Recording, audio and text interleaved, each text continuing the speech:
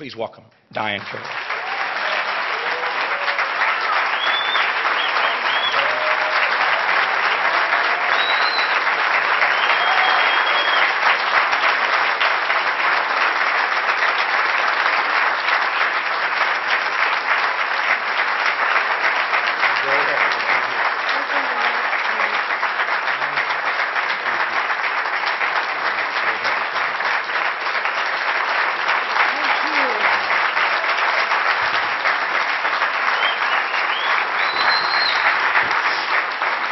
Thank you.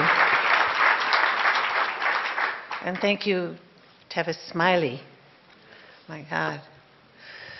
I've watched him grow up in this town. Tavis started flirting with me at Neiman Marcus. I used to go there often just to find out how much money I had left there. And I see this young man standing always, he'd say, "Hello, Miss Carroll." I look at him and he'd say, "Tavis Smiley. How do you do, Mr. Smiley?" Maybe a month or so later, I see this man standing. "Hello, Miss Carroll." "Hello, Tavis Smiley." Then Tavis Smiley began to work. And I said, "Look at this. I've been looking at this brilliant young man all this time. And now he's really, really an adult. And it's lovely to see what he's done in this strange, wonderful, peculiar town." I want to thank all of you. I'm so sorry, those of you who went home. You missed a lot.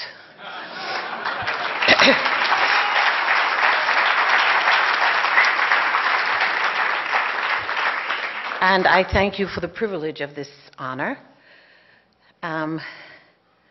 And I think that probably your memory of my career is much better than myself. I feel very like Cloris here. I have spoken so many times about my work and my life, and I just can't take it another time. I'm beginning to wonder, who the hell is that, you know, doing all those things that I've heard about, but I really did them. And I really had a good time. I've written something proper here. I'm not going to read any poetry this evening.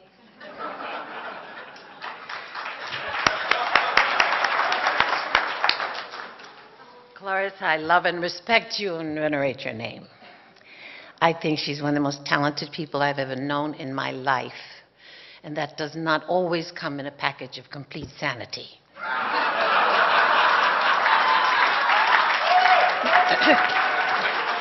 I know, because I'm very crazy myself. I thank you for, I hope I can read this, it's just awful, I don't want to do what. I thank you for reminding me of how vital a part television has played in my life. And like many of us who are still active, we may be limping, but we're active, working at what we love. We don't spend a great deal of time remembering and reminiscing about our careers. It's just too damn long to go back and think of all. In 1951, I started in this business. It's all we can do to keep focused on the present with an eye to the next job, the next early call. In today's life, the next appointment with the doctor. And I seldom look at scrapbooks or memorabilia, but you know, there is Google if necessary. Since I was first notified of this honor, I have been thinking of how wonderful it will be to finally say thank you to you. I've never had the chance to say that before, for welcoming me into the industry when it was so new that it wasn't really considered an industry. And I can honestly say to you that television has really shaped my life. There was a time when I would never have admitted that, but that is really true. It seems hard to believe that almost 60 years ago, I made my television debut on a show called Chance of a Lifetime. It's kind of like the original American Idol or something like that. But we were not cruel to each other on Chance of a Lifetime. There's a lot of cruelty in our culture today. Everybody's on a contest God, you can't even look at television without somebody's in a contest. It's nice not to have to compete for something. But no matter what I was doing, film, Broadway, or nightclubs, I was always welcomed back to my first professional home, television. When I did my first television show in the early 50s, color just had arrived to television, that is. Literally, and in any meaning you wish to give to that. I found it extremely funny that it was a major decision to hire me on one of the early shows that I did because I'm black. And when I arrived, I learned that the makeup for the new show, I think it was kinescope cameras, was a major issue. And we all wore this strange thing, regardless of our ethnicity. The makeup was kind of a zinc, kind of bluish-greenish makeup, and that was especially for this balance that had to be reached on this camera to make us all look, quote, normal, unquote. Everyone's skin was primrose blue. And Freeman Gosden and Charles Correll, the stars, and me, plus several other Caucasian performers, were all there. I am not saying that I was one of the Caucasian performers. We're all there in blue makeup, staring at each other. This was a half-century before James Cameron created Avatar. And that's all I could think of when I saw that film. The colored television. When the manager came in, we were all in hysterics. We looked like Martian minstrels. But initially, there had been a question if I should have been hired because I'm a black American. And at this point, there was a question whether anyone should have been hired. And I had to laugh recently when I went online, Googled myself, and I learned a lot. I had to. I was trying to find something to say to you this evening other than thank you and let's all go home. And there are some things that are adorable, such as you realize that there is such a thing as a Julia lunchbox, and that I was the first black Barbie doll in the United States of America. That's part. And I remember when Hal Cantor, the creator, and Dave Tebbutt, the casting director, said to me, "You're going to do some wonderfully important things for this country." And so I consider the lunchbox and the Barbie doll. In 1968, my agent made an appointment for me with Hal Cantor, the renowned writer who had created a new show and was in the business of casting. And our meeting was held in the Polo Lounge in this hotel. When I arrived, Hal was discussing the character, and he saw me enter and said to my agent, "Now there's the kind of girl I'm looking for. Like that young lady right there. That's what we need. She's dressed like a good-looking, average housewife." And my agent smiled and said, "I'm very happy that you like her because that is Diahann Carroll." He didn't know it. I was wearing an haute couture Givenchy black dress that he liked as an average American housewife. I had very profound concerns about coming to Los Angeles. I had very profound concerns about coming to Los Angeles, and I still do. I can't figure this town out, but I'm not leaving. I just thought if I leave New York, I may never get back because they have a way of eating your life out there. And I could just see myself going down the tarmac at JFK, scratching, saying, "Don't take me." I came for 13 weeks in 1967. And I'm still here, and I'm not sorry about that.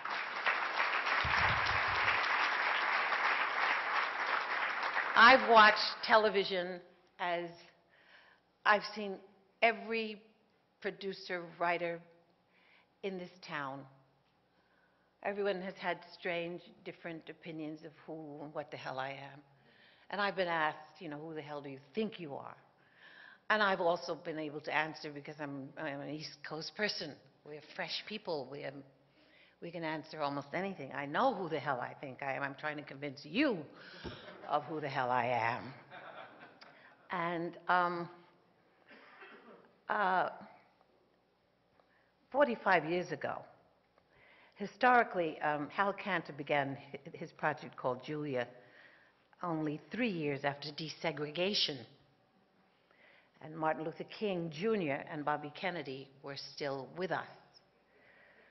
When he offered the show, he and Dave Tebbett, head of casting at NBC, were explaining to me that my character, Julia, would be the first sole black female star in a situation comedy in a non-stereotypical role. They explained how they envisioned the future of television and that my character would be something that had never been seen on the screen. That's an enormous pressure, an enormous responsibility, and the only thing that they said that made me go forward with enthusiasm and hope was that I would be a part of the hopes for racial progress in the United States. In the beginning, I didn't really think that I had anything in common with this character. She was a single black mother who, as a nurse and raising a child, and then I realized that I was this character. I said to myself, a single black working as an actress mother, raising a child, and on top of that, my mother was a nurse. So there were so many things about the situation that seemed to, if I couldn't find them in my actress pool, I could find them in my daily life. And we all know that television is never easy. I was getting a lot of pressure from the NAACP as well as other organizations. And the pressure was that I should make the character more urgent and strong and aggressive. And we didn't see her that way. We thought she did it with more intellect than that. But I really didn't know what the responsibilities were of Julia. How naive was I, really? But when you're in the thick of it, you don't savor the potential or think about the long term. You think about raising your family and earning enough money to keep body and soul together. And years later, I was welcomed back to television, but this time I had much to say. In 1983, I just completed several months on Broadway in the drama of Agnes of God. That's hard work. Good Lord, is that hard work. And I was resting at home watching something called Dynasty, and an idea popped into my head. So we decided to call Aaron Spelling, and that's what I said to Aaron. Aaron, I would like to be the first black bitch on television. And Aaron was thrilled. He loved the idea. And I thought, we've had wonderful black women. We had women like Miss Jane Pittman and many loving, wisecracking black women's roles. But I wanted to play a character that could sling the dirt, look stunning in a couture Nolan Miller gown, and wear 10-inch shoulder pads while knocking somebody out. I thought I wanted the beauty of our lives here in the United States. We're very fortunate to have the lives that we have as Americans. And I wanted to have that life and be nasty at the same time. In meetings with the show's new creators, Richard and Esther Shapiro, I asked that my character, which I see Diahann Carroll has just explained to you on the film, be a power-hungry, tough, white male corporate mogul. And thus, the character was created. The Shapiros gave me a chance, to tell you the truth, to have more fun than I had ever had on television. Dynasty was just a hoot. Every day we came to work laughing and singing and trying on clothes. Later we would learn the lines, and Joan Collins and I knew how to savor what we had. We were both women of a certain age, and we knew there might not be many more wonderful roles like this, so we attacked our work and each other with a vengeance. So tonight I say again that it is an honor to be recognized in an industry that can appreciate its usefulness as an instrument for progress, and at the same time fill the need for some raucous, devilish, guilty, silly pleasure. By the time I appeared on A Different World, I was amazed at how integrated television had become. The young actors, directors, writers, executives had experienced television in their lives firsthand. They didn't have to learn it from someone else. They were brought up in the world of television. They understood the responsibility of television. America was exposed to its first black college campus. And I must thank Miss Susan Fales Hill as an executive producer and contributing writer. She was kind enough to choose to spoon-feed me into this complex creativity of a show called A Different World. And by the way, I am exceedingly proud of her, also because she happens to be my niece. I learned so much practicing my craft on television. Television was my education. I left my schooling at NYU to act and sing on television. I was afraid if I waited 4 more years that I would not feel the magic, the fire in my gut, as they say. I'm sorry about that. I am very sorry that I did that in some ways, but in other ways I'm really not.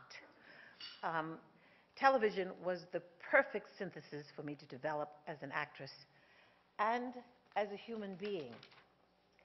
So, because I love women who are crazy and I love all the things that they say, tonight, by saying thank you to you, I want to quote Ruth Gordon. And when she won her Oscar for Rosemary's Baby, she said, "This is very, very encouraging." Thank you.